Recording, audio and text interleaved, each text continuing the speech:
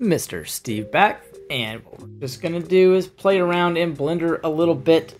If I extrude this up on the Z, we go from a plane to a cube, super cool.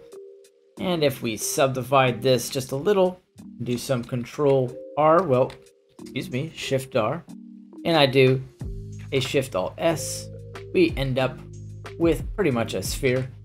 And shade that smooth, looks kind of nice.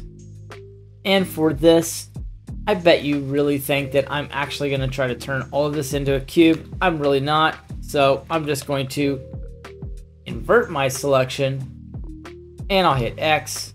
I'll delete all these faces. I really do want to bring the selected to the cursor. Whoops, don't even know where that went. No big deal. Scale, Z, 0, enter. Scale it up, and let's extrude it back down. And now I've got my cube.